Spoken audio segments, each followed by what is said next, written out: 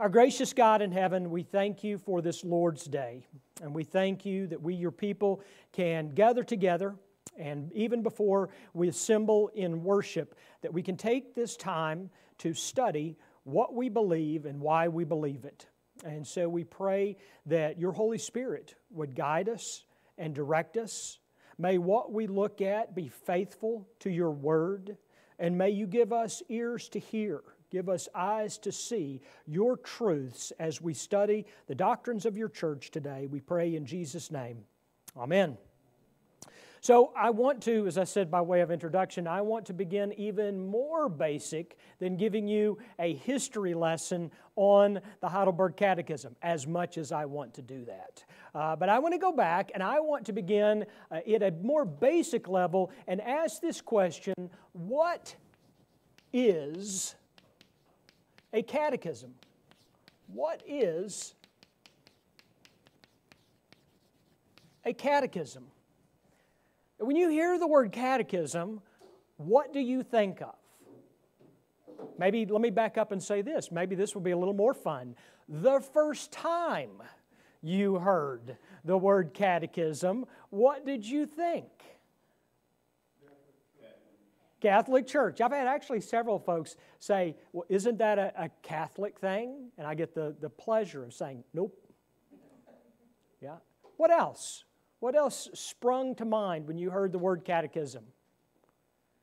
Lifelong Presbyterians do not get to answer this or participate in this survey. Yes.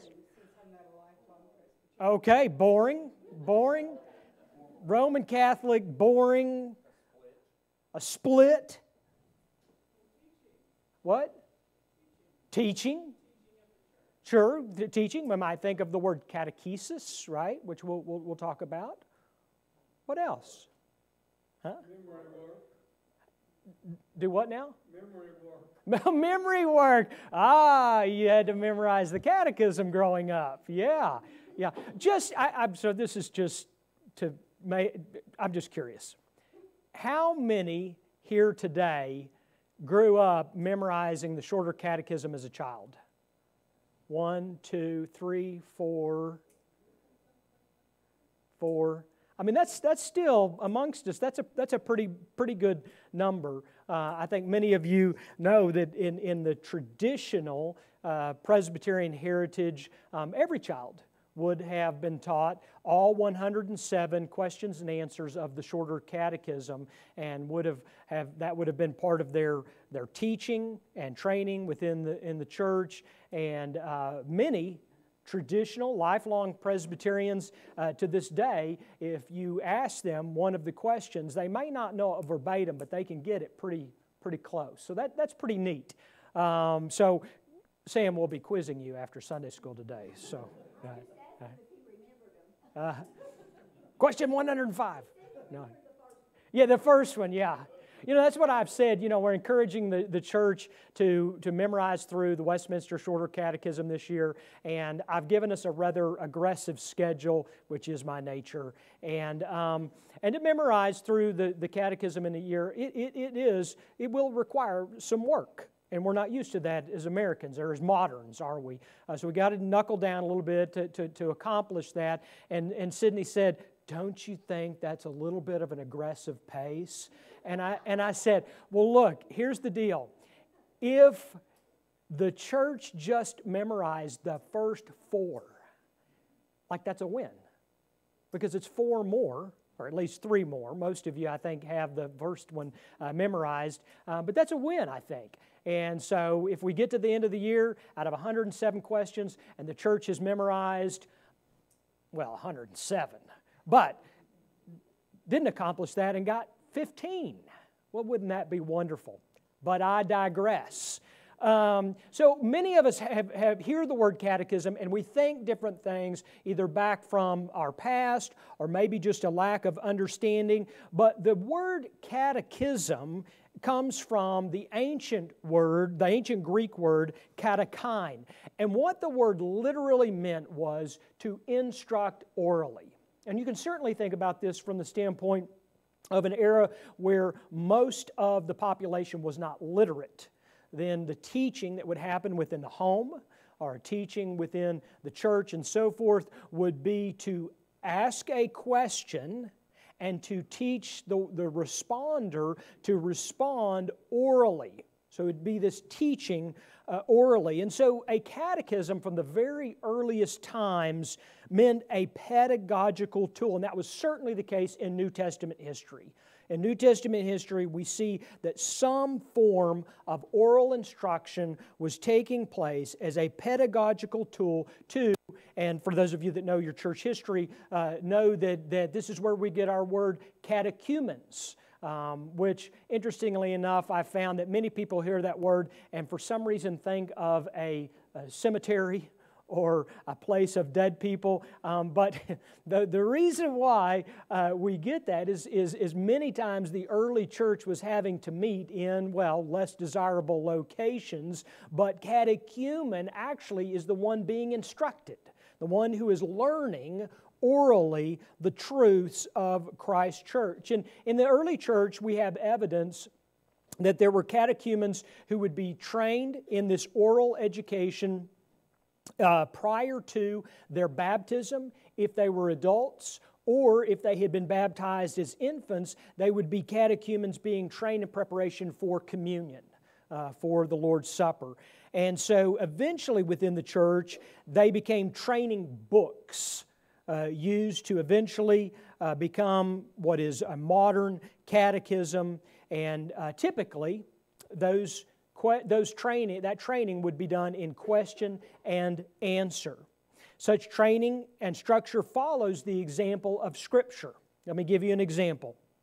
In Exodus chapter 13, verse 14, Moses says this to Israel, "And when in time to come your son asks you, 'What does this mean?' you shall say to him, 'By a strong hand the Lord brought us out of Egypt, from the house of slavery.'" And so we see early in Israel's redeemed history, we see the example of a question and answer. And interestingly enough, one of the best places for catechisms to be learnt is within the home. You see here in this example, when your son or when your child asks you. Kids have questions, don't they? They have questions just naturally. How wonderful would it be for us to teach our children and our grandchildren to ask really good questions, like, what is the chief of man? Man's chief end is to glorify God and to enjoy Him forever. How beautiful is that? Or to ask a simple question, what is God? And to be able to teach them the answer. God is infinite, eternal, and unchangeable, and in His being, wisdom, power, justice, holiness, goodness, and truth. To be able to have a child to be able to respond with that kind of answer, imagine what a rich heritage you would be bestowing upon them. In the early church, there are New Testament examples of catechisms. For example, Cyril of Jerusalem had his catechetical lectures. Gregory of Nyssa had his catechetical oration, and Augusta in the 4th century, and the 5th century rather, had his on the catechizing of the uninstructed, and another publication as well, what we would call publication or writing as well. And so following that structure, following that tradition, we get in the church the example of training the young and the uneducated in this way. And by the way, I would consider myself uneducated in this sense, so I'll throw myself in there with the young. I need to learn catechisms as well. Early on in the church, catechisms focused on, and this is following Augustine's tradition, they focused on the Ten Commandments, on the Lord's Prayer, and on the Apostles' Creed. Now, some of you who are students of history know when Luther came upon the picture and Luther had his own catechism, he changed that structure a little bit because Luther, as you know, was obsessed with the difference between law and gospel. And so in his catechism, you see a very distinct divide between law and gospel. But in early church history, we don't necessarily see that distinct divide. But if you think about it today, most of you, at least if you have been at this church for a relatively short amount of time, you will at least know the Lord's Prayer and you'll know the Apostles' Creed by memory. I mean, think about that. If you wonder why your pastor at times can seem like a broken record, there's madness behind it. I mean, intentionally repeating things within our liturgy. Some of you now can stand up and you don't even need to look at the screen. I believe in God the Father. You know this by memory. You know the Lord's Prayer, at least the King James Version that we use in our liturgy by memory. And I would imagine many of you, if not all of you, also know the Ten Commandments. So you're going to expect some of that to be incorporated into the church's catechisms, and you're definitely going to see it in our study of the Heidelberg Catechisms. Now, if you move forward in church history, there were also catechism examples within the Middle Ages, but it's really in the Reformation that we see sort of a renewal, or what I would call a zeal for catechizing the young and the uneducated. And Luther, as I said, is a prime example of this. Luther, within his lifetime, produced at least 2 well-used catechisms. And for those of you that are in education, you'll also find this very interesting. Luther, and I might even say Reformation education, which was remarkably successful in teaching and training children, emphasized repetition and memorization. Believe it or not, 2 of the things that are often missing in modern education. But in the Reformation, there was a heavy emphasis upon repetition and memorization. Well, you can think about how catechisms would really play into that kind of structure. Because what you're teaching and what we're learning is to memorize it and then to repeat it. And the more we repeat it, the more it is placed in our memory. One of the great Presbyterian stories is of B.B. Warfield, that great theologian of Princeton. And it said, and I believe, although my history may be wrong, I believe it was during the Civil War that he encountered another man, and I believe he heard the man speak. And the rest of the story I know is accurate. And in that, Warfield went, "You're a catechism man." He heard a certain structure, and he knew by virtue of the way in which that man's mind and repetitive thought processes and verbiage was, that's a guy that grew up memorizing the Shorter Catechism. And in fact, true story, the guy did grow up learning the Shorter Catechism. So it's kind of a neat story in that. But all of that coming out of the Reformation, really we see the standard for the Reformed Church. Not the Lutheran Church, but for the Reformed Church, the standard really came from John Calvin. Calvin wrote his first Genevan Catechism and published it in 1537. It was then later revised in 1542. So those of you that are doing the mental math right now, you know that Luther nailed his theses upon the Wittenberg Castle door 1517, right? October 31st. Hallows Eve, 1517. So by 1537, Calvin's in Geneva publishing catechisms for the Reformed Church. By 1542, he has a revised version that is used and became the standard pretty much from 1542 until 1563.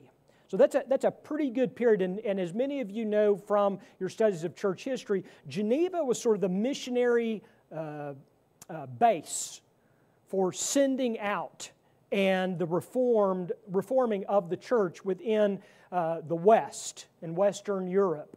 And so at that time, that catechism is going out with those missionaries, with those what we would call today church planters, but really reformers going out. And that was really the standard. So what happened in 1563? That's the question that we need to ask.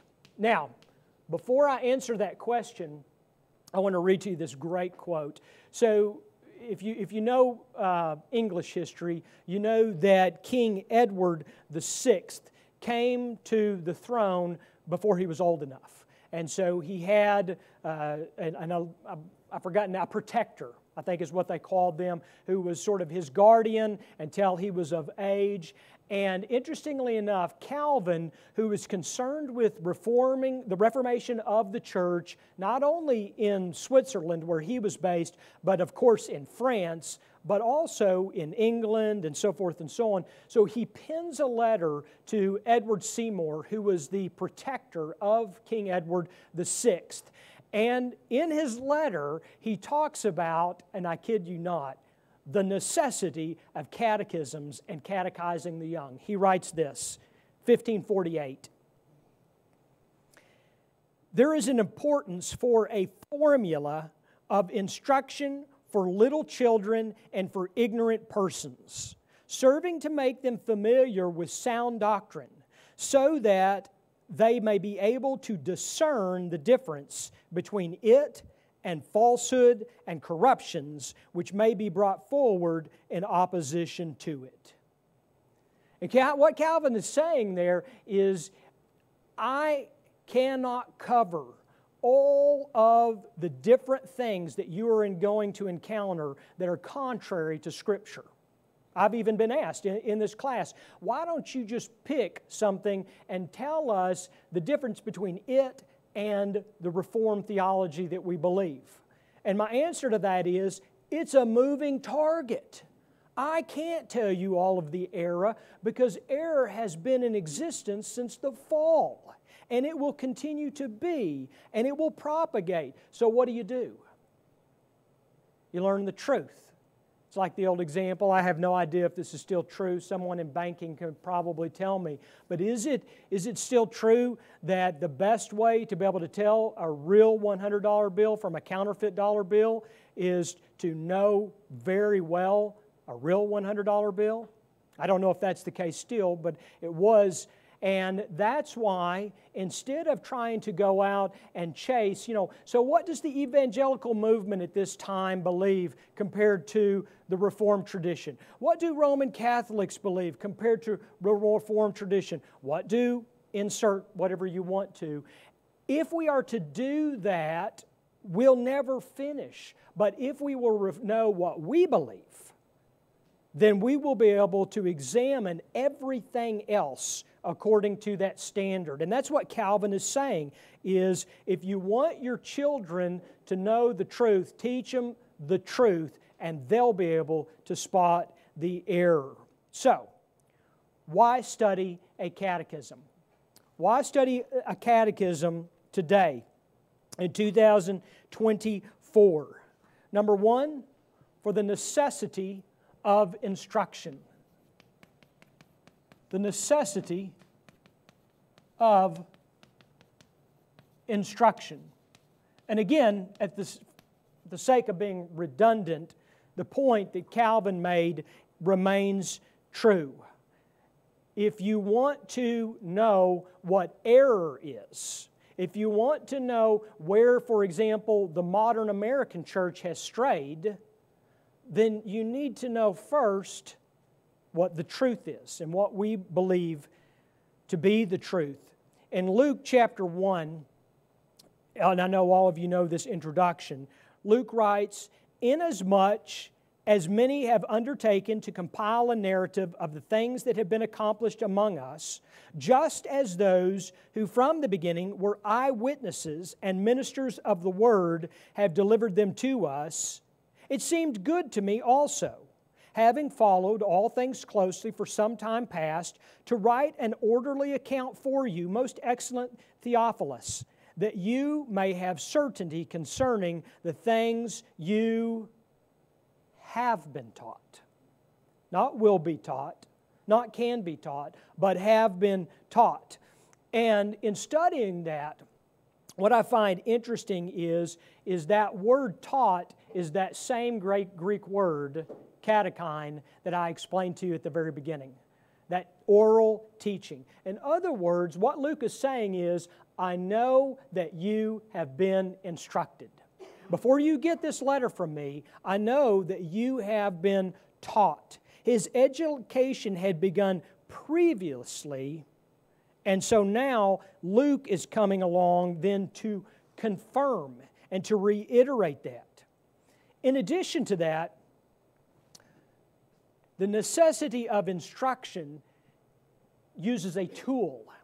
So, for example, you might say, well, I remember growing up in a church when they said, we ain't got no, because I can't use proper English when I say this, we ain't got no creed but the Bible. We ain't got no confession but the Bible. We ain't got no catechisms. And I'm being facetious. They probably used proper English when they said that. But the point is that you probably heard that.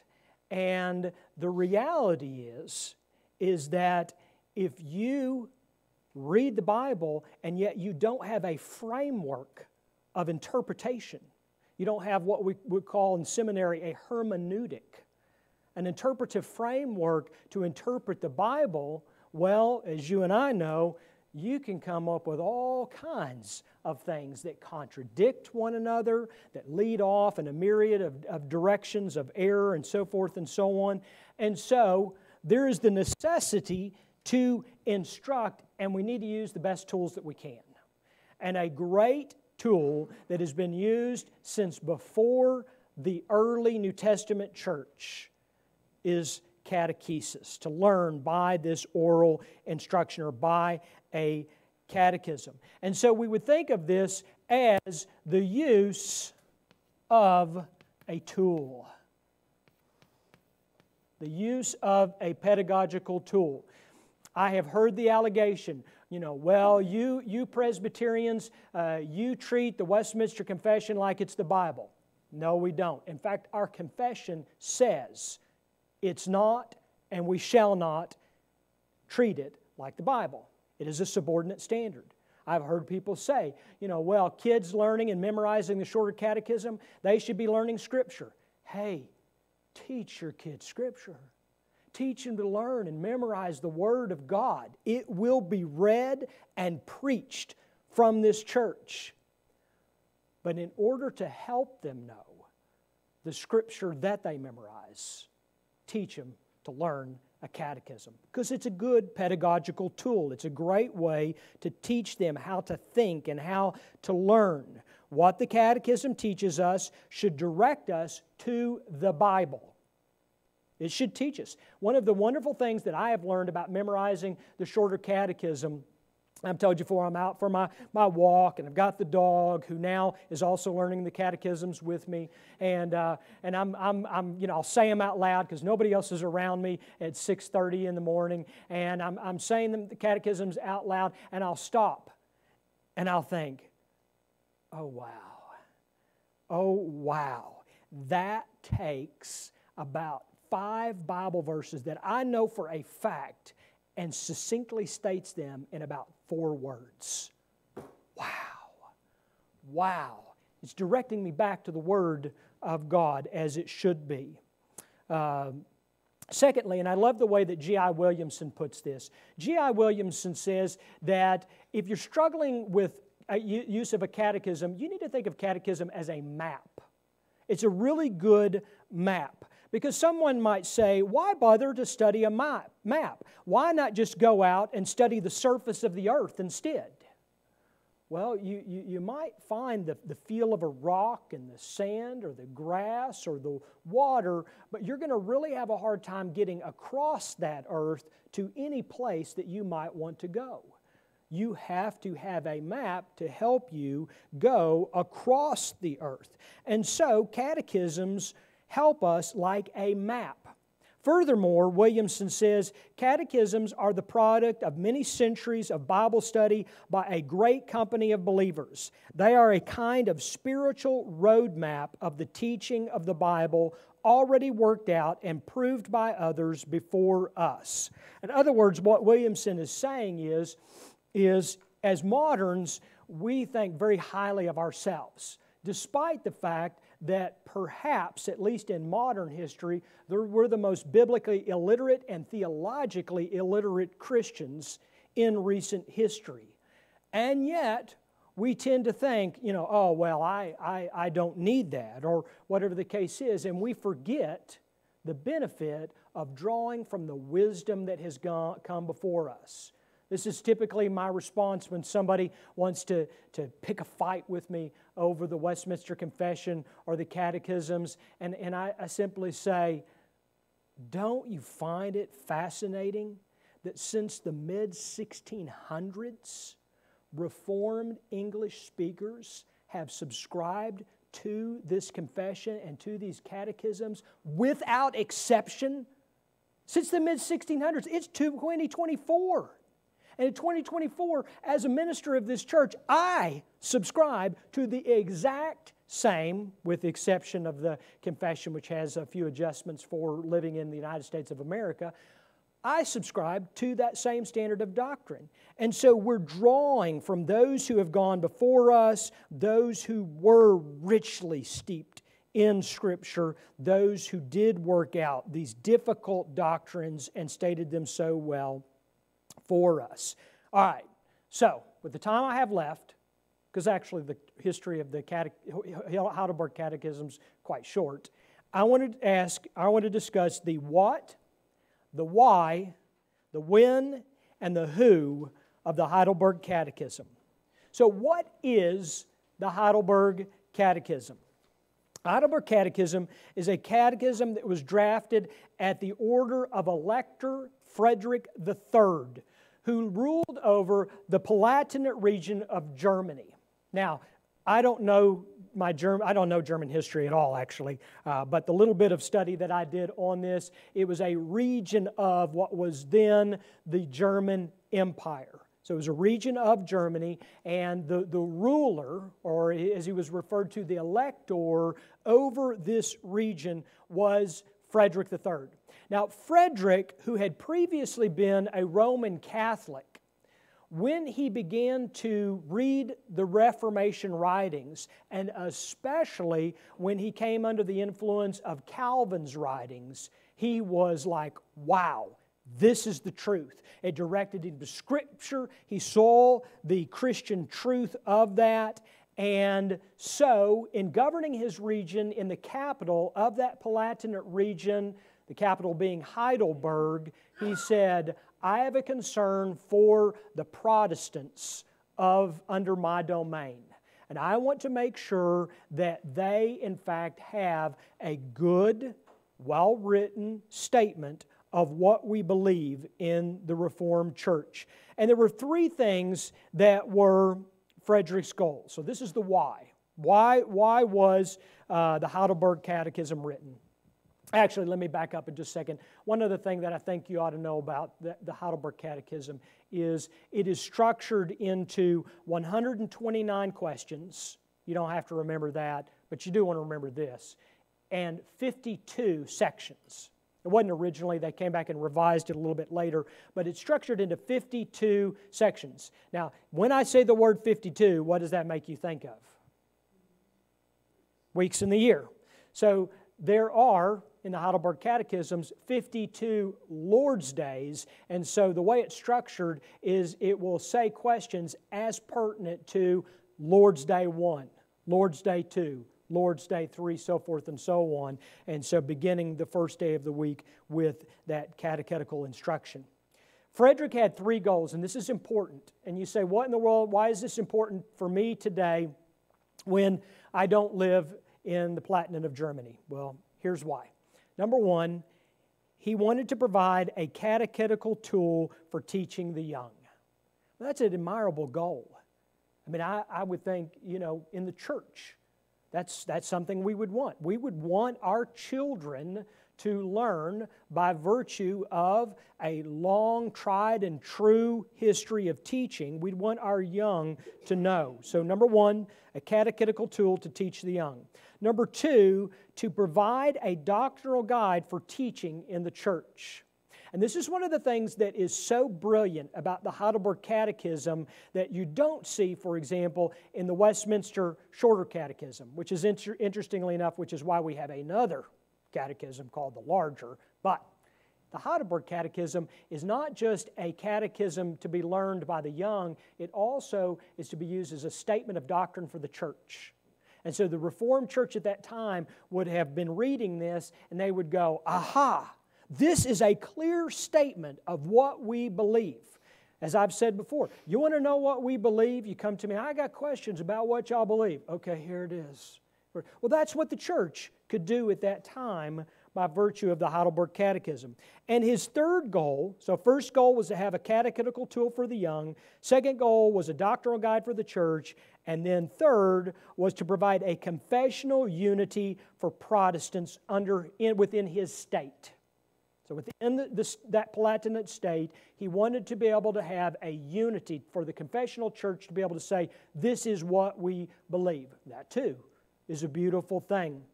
And so Frederick wrote this in his first publication. This is in the preface, I might add, from the very first edition, 1563. That's, by the way, what happened in 1563. This was published. Frederick writes, "We have had prepared and compiled in both German and Latin a concise booklet of instruction or catechism of our Christian religion extracted from the Word of God.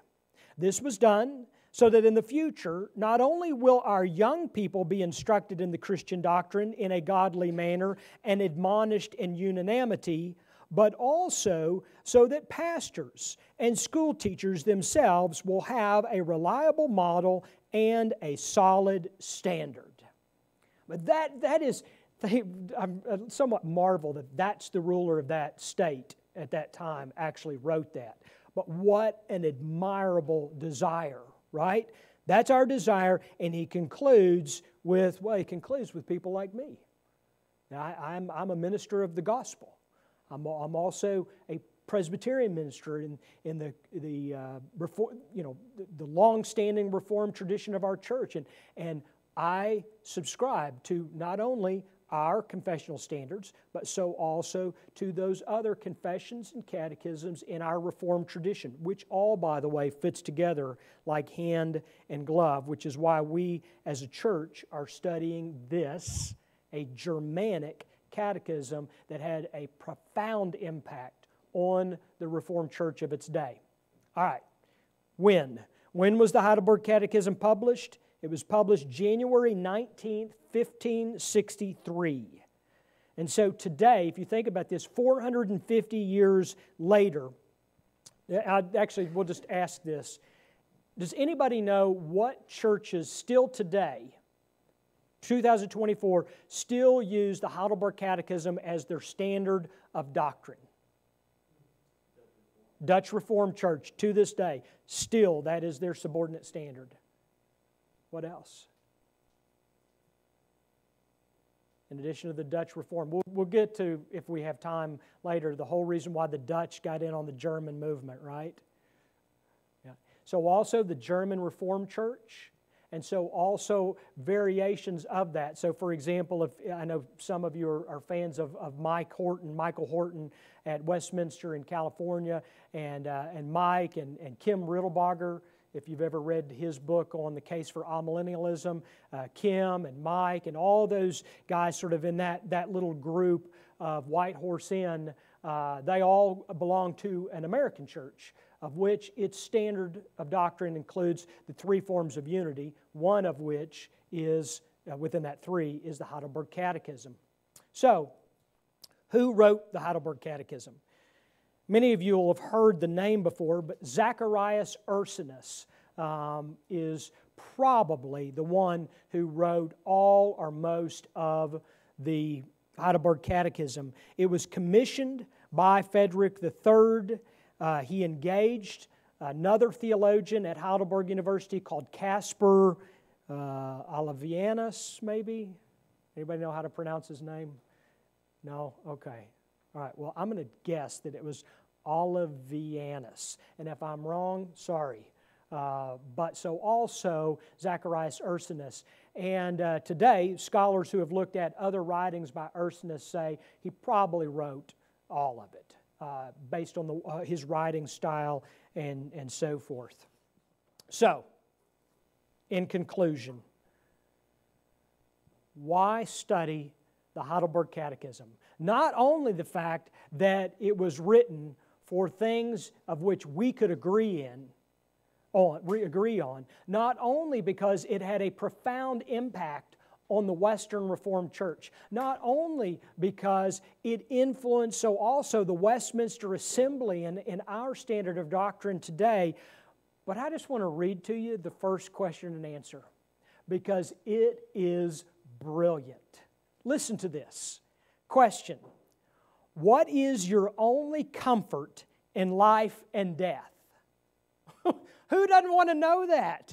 All of us. Every human being for that matter. What is your only comfort in life and death? Listen to this answer. That I, it's so good. I'm going to try to hold my composure and read it all. That I, with body and soul, both in life and death, am not my own, but belong unto my faithful Savior Jesus Christ, who with His precious blood has fully satisfied for all my sins and delivered me from all the power of the devil, and so preserves me that without the will of my heavenly Father, not a hair can fall from my head. Yea, that all things must be subservient to my salvation. Wherefore, by His Holy Spirit, He also assures me of eternal life and makes me heartily willing and ready henceforth to live unto Him. Mic drop. Wow. That's what we're going to study. Let me pray for us.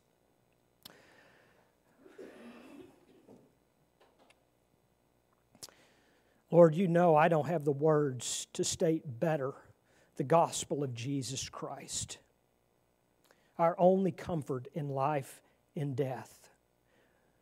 But, oh Lord, we thank you for those who have gone before us, for those who have wrestled with Scripture and the difficult doctrines of your Word, and so beautifully have stated, often succinctly, yet superbly, what we believe as Christians.